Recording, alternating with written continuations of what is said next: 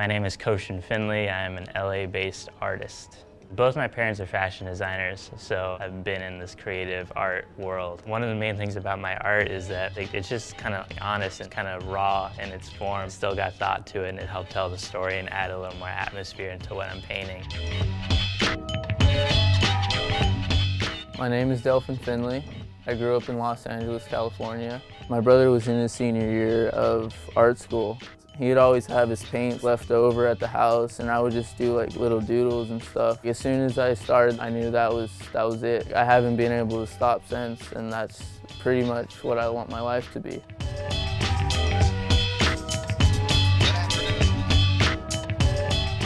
My name is Manny. I'm from Los Angeles, California, and I'm an artist. I started drawing in middle school. It made me feel like I had something. I just wanted to bring who I am and show them what I can give to everyone and to the planet Earth. I think I have a lot to share. LA is known for its graffiti scene, and that's what I see every time I walk out the door. It's very like rugged, and everything's kind of dirty and rusty, but I love it. I've always enjoyed, just like, the look of it, the feel of it. And it's just interesting to see, like, how like geographical it can be. Like, okay, that dude's from East LA, so I know how he writes. Or that dude's from West LA, he has a very distinct style. There's a skill in being a good tagger and whatever, doing good throw-ups. Like that to me is impressive when you can do it really well. Graffiti, there's nothing like it. Things would come up, things would come down.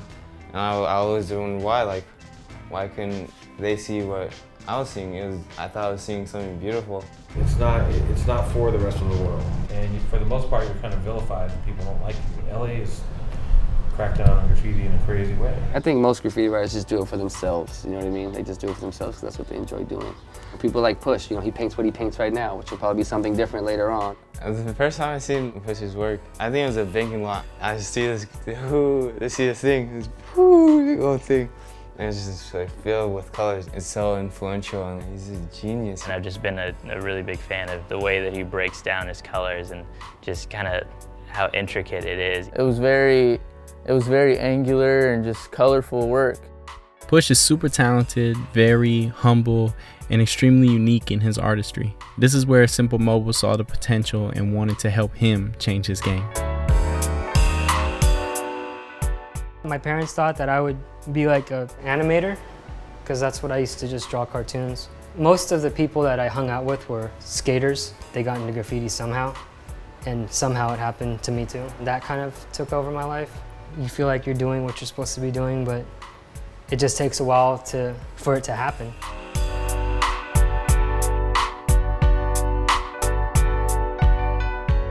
Like if you get up enough, people get, they know you and you have a distinct style, and you do it enough to where you get recognized to where they actually want to put, your art inside of a gallery. As an artist is really hard. There's just so much competition. I think Known Gallery it's for the street artists trying to become a fine artist. I think it's the best place in LA right now. Having a show at Known Gallery could boost your confidence as an artist. And if you have confidence as an artist, it shows through your work. The support that Casey gives these artists when you take something that's made in a studio, or from a street wall and put it in that context, it immediately changes how it's seen. You want to go because they're authentic. You know that everything he puts up, you want to actually go because you're going to see something new. Casey's got a pretty good reputation, so if you're there and he's giving you props and actually giving you a show, it's a good starting point. It did a hell of a job for Patrick, Patrick's involved with Known, and his stuff's sold on Known Gallery. This is a guy from East LA, you know what I mean? So he's selling in Paris. Casey opens those doors for him. We ended up having Casey as a teacher in our class. I think he's like a beautiful person. He has a beautiful mind, and he's a madman, crazy genius.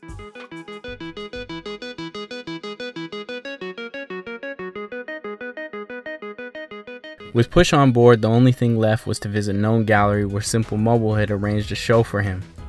A show where Push would be able to do something he had never done before, hopefully in an attempt to really change the way people saw his art. The reason we built Known Gallery, the reason that Known Gallery looks like this, and we spent hundreds of thousands of dollars to build it to look like this, was because there was no galleries that would give us shows at that time. I started at AWR and MSK when I was 14 years old. We call ourselves the world famous 7th letter crew or AWR MSK crew, but really we're a family. We ran a pretty organized crew in a sense, but we were all young and we were all coming up and we were all filled with energy and we were around the right stuff. As soon as we formed our crew, then it was like clockwork, because we had meetings and we had, you know, we didn't have cell phones and stuff back then, so it was like, oh, we just go to the yard. So that went into like, okay, we're all together now, so we're doing graffiti. Then that meant, from that, it went into like, okay, we're gonna do graffiti, and then we're all gonna go out to these clubs or to these parties, and that turned into like, okay, well now we can get money, because people started seeing like a group of people that worked as a unit, so they started like wanting to work with us, hiring us for different things. And I feel like in 2013, there's a lot of people that came from skateboarding, punk rock, graffiti, you know, all these subcultures that are now in corporate positions, and they see, you know, the beauty in what we do. Nowadays, corporate America isn't as stupid as it used to be. We built Known Gallery to break artists.